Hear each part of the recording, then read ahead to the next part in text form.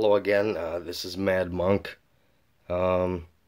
So here we've got somewhat of a map of from the Mideast to China, almost the Mideast to China, and Korea and Japan there. So the part in orange, just south of Nepal, that's the sort of the region where the Buddha grew up and wandered around. Not so much moving on over into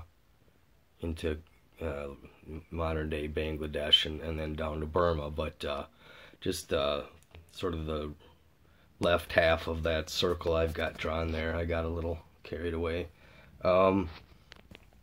So that's where the Buddha originally was, and then the whole pink area, that's where the sort of the original teaching of the Buddha spread, and you can see it going down to Sri Lanka and moving on over into Burma and the other Southeast Asian countries there, and then from there, actually from Burma on up into China, where it sort of turned into something different called Mahayana, which that's what they call themselves. It means great vehicle, and I'll probably talk about that at some point in a future video. But that's the kind of the Mahayana went up China into Korea and Japan, and then you can see up there Tibet.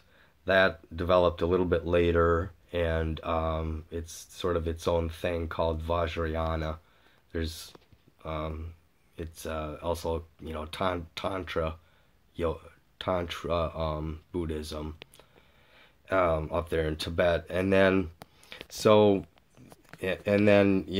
as far as most of India, the Islamic invasion pretty well wiped out Buddhism, which had already to some extent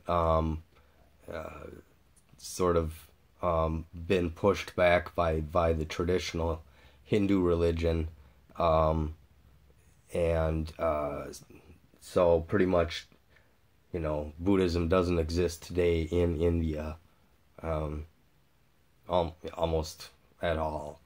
Down in the south somewhat, you can see that the Islamic invasion never quite reached the bottom or conquered the bottom there of the Indian subcontinent. And then Sri Lanka, they, I guess, weren't conquered. And so that's where the Theravada teaching that we're dealing with comes from, where it was sort of preserved amidst all this chaos that was going on over the centuries.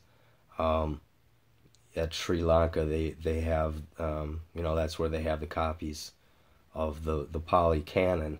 And so that's what we're going to be working on studying, is the Pali Canon, the sort of the older teaching, as opposed to either Mahayana or Vajrayana.